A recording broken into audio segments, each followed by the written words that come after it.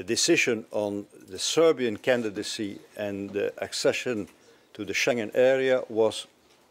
linked at any moment, wasn't linked at any moment. So I have to be very clear on this, not on behalf of the Romanian presidency and certainly not in the meetings I attended. We decided on, and it will be reflected in the conclusions of tomorrow, that we will take that the Council will take a decision in September, and that in the meantime we are asking the Council to identify and implement measures which would contribute to the successful enlargement of the Schengen area to include Romania and Bulgaria, to reassure those who have some fears